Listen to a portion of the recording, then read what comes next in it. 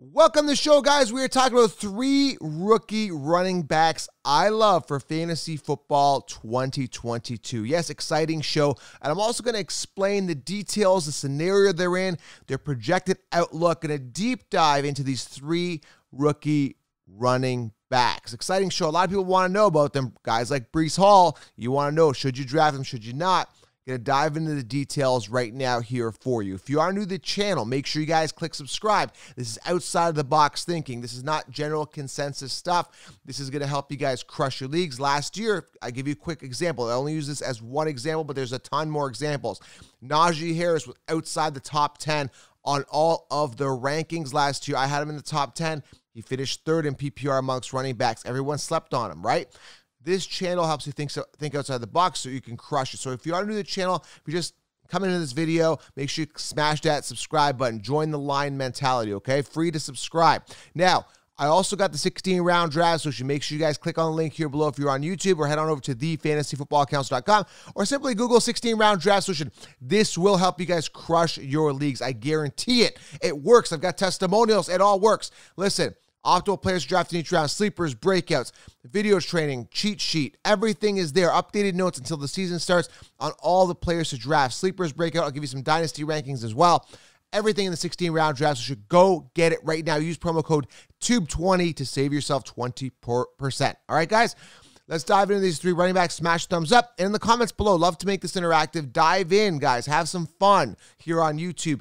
Let me know, which rookies do you like? Do you like James Cook? I didn't include him in here. Love to hear your feedback. I want to know which rookie running backs you guys like, all right? Now, things are going to change probably as, we head closer to the season. So, as the way the depth charts sit right now, I like these guys. But there is question marks with these guys, so I'm going to dive into all the details. So, first guy here, let's just get to it, Breece Hall. I love him. I love the talent. When I found out he was going to the Jets, was I excited? Absolutely not. So that was a big problem for me when I saw him go to the Jets. But let's talk about him talent-wise here, whether I should draft him or not, whether you should draft him or not, any type of hurdles that he may overcome, that type of thing. So I'm going to dive into everything, the nuts and bolts here. Now, when I look at the Jets draft here, they made some really good decisions. I mean, they had Elijah Moore last year, but they got Garrett Wilson in round 1 at wide receiver, which I wonder about that. But they do need that. They need that wide receiver 1. He could be that, and again, could be a sleeper there for you. Breece Hall round 2, and they had Michael Carter last year, who they drafted in the 4th round, who never got going. So that's a bit of a slap in the face there for Michael Carter, unfortunately, who I had as a sleeper, which I changed my mind now, because Breece Hall could be and should be a 3-down workhorse running back. Bottom line, they got to run him like that if they want to win. They got to run their best player, and Breece Hall is that.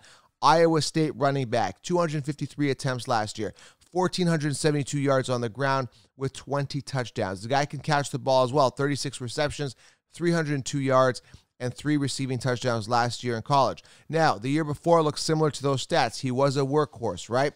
So 6'1", 220, just breaking it down for you. Again, round 2 draft. I watched tape on him. I like to study tape. Now, I talked to Tim the Ball guys. I was like, yeah, you watch highlights. You only watch the best tape. Yeah, but at least you get a good glimpse of what he looks like on tape, kind of his abilities. What I got out of it, very explosive, high top-end speed, power, vision, and speed. So he's got that breakaway speed. He's going to get those home run type games. He's got that potential. Is he going to do it on the Jets? Potentially. We got to see what they do. Again, them drafting a wide receiver in round 1 could help. We got to see what happens with Zach Wilson this year. I mean, he's got to step up. Now, they went cornerback, they went wide receiver, they went defensive end, running back, and tight end.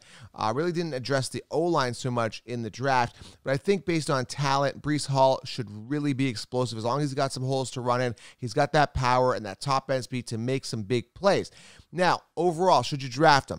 If the value is right, yeah, for sure. I haven't seen his ADP now, but you want to target Breece Hall as your RB3 at least, as part of a robust RB committee. He is going to be the RB1 on the team. I don't see any reason why he wouldn't be. Investing a 2nd-round pick, the Jets are going to use him. They want to win. They're going to use their best players.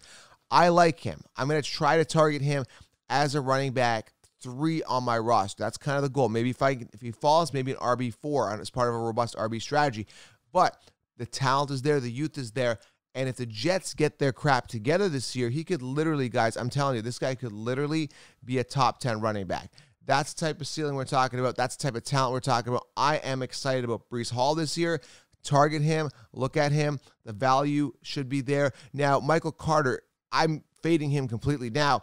But can he be a thorn? Possibly. Michael Carter last year led the Jets with attempts, 147 attempts, 4 touchdowns, only 4.3 yards per carry. They had Ty Johnson and a bunch of bottom feeders.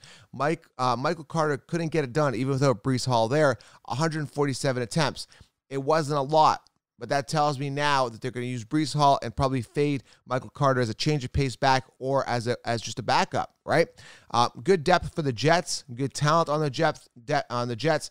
I like Breece Hall. Target him, all right, guys? Again, question marks. He's on the Jets. That's the only real question mark. I think he's going to get the volume, though. Out of the 3 guys here, I think he's potential to get the most volume. Second guy here, out of Michigan State, second round pick for the Seahawks. Let's talk about Kenneth Walker. I like Kenneth Walker. I think the talent is there. Studied some tape on him. Now, last year, another workhorse running back, 263 attempts, 1,636 yards. He had more yards on the ground than Breece Hall last year, 18 touchdowns, right? Had some receptions too, 13 receptions, a touchdown there as well. 1,725 scrimmage yards for Kenneth Walker. This is exciting stuff, guys, all right? The volume is there. I studied some tape on him now. The thing that I like about him is that he cuts very well. Cuts, right? Changes direction very well. Nose for the end zone. He's very crafty with his runs. He's got some speed if that's needed. Good vision, so he's finding the holes. I think very capable of being a 3-down workhorse running back. The problem with Kenneth Walker is a big one. That is Chris Carson. Now, Chris Carson's going in, what, 6th, 7th year, 5th, 6th, 7th year. Now, I'm looking at Chris Carson coming off neck surgery. They drafted Kenneth Walker in the 2nd round for a reason. Why did they draft him? Because I don't think they're really sold that Chris Carson is going to be fully healthy and he's going to be 100% coming back. Chris Carson's been kind of plagued with injuries throughout the years. You know, he's had kind of years to wow us. We're not wowed. That's the problem with him. Last year was hurt. Rashad Penny came in, and Alex Collins kind of took the load there. 119 yards for Rashad Penny, 6.3 yards per carry, 6 touchdowns. Had a couple good games, but Penny's not that good. But here's the problem you're going to run with Kenneth Walker here. You've got the talent, you've got the ability, you've got everything you need in a 3-down workhorse running back. The big question is, are the Seahawks going to run him as a 3-down workhorse running back? That's my only doubt with the situation. Chris Carson's got to come in, get hurt again, or really just not be up to speed. I think Kenneth Walker definitely surpasses Rashad Penny. Penny's just not that good. Either way, when you draft Kenneth Walker, you got to make sure you get him for value as your RB3-4 and understand that it is going to be a committee approach. I feel a little more comfortable with Breece Hall getting that workload. I'm a little less comfortable with Kenneth Walker getting that workhorse load because I just think there's more talent with Chris Carson and Rashad Penny there and that RB by committee approach. Now, not to say that Kenneth Walker can't come out, explode, get a couple runs, and take that position. Obviously, every team wants what's best for them, and they're going to run the best possible running back, but there is a committee that's going to be an issue to begin with, so do not draft Kenneth Walker expecting for him to be the workhorse right off the bat. If he does take it, it may take several weeks, and we got to see a significant regression and a decline in Chris Carson's ability to perform and Rashad Penny, all right? So, committee approach, love the talent, love Kenneth Walker as a talent. If Chris Carson goes away, I definitely think he passes Rashad Penny, and there's some opportunity there, okay? 2nd round pick there out of Michigan State. The last guy here, this is an interesting one. Got some backlash here, did a post on it because I'm excited about it, is Isaiah Spiller on the Chargers. Now, you guys are saying Austin Eckler. Let's talk about this logically here, okay? You know, Joe, Isaiah Spiller is going to be a backup to Eckler, and that's very possible, okay? Now, the problem is a lot of people are going to be drafting Austin Eckler in round 1. You guys got to realize, okay, Isaiah Spiller, I know he's drafted in round 4, so people are like, you know, he wasn't drafted in round 2, 1, we're okay, right? He's just going to be a backup, okay? Let's think about this for a second here. You're going to invest a 1st-round pick on Eckler, who, again, he's done well last year. The year before, not so much. He did well, so I got to give him props.